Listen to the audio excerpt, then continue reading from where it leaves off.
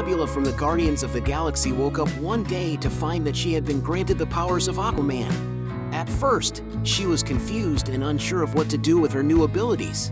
But as she began to explore her new powers, she realized that she had become a force to be reckoned with both on land and in water. Nebula began to train herself in the use of her new Aquaman powers, learning how to communicate with sea creatures and swim at incredible speeds.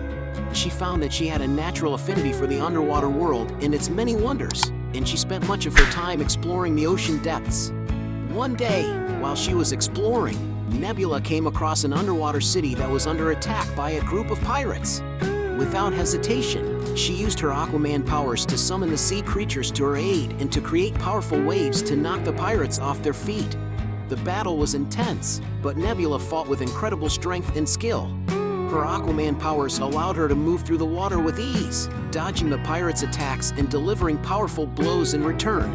In the end, Nebula emerged victorious, having defeated the pirates and saved the underwater city. As she emerged from the water, she knew that she had found a new purpose for her powers. She had become a protector of the oceans, using her skills to defend the underwater world and all its inhabitants. From that day on, Nebula continued to explore the ocean depths, discovering new wonders and fighting back against any threats that arose. She knew that with her Aquaman powers, she was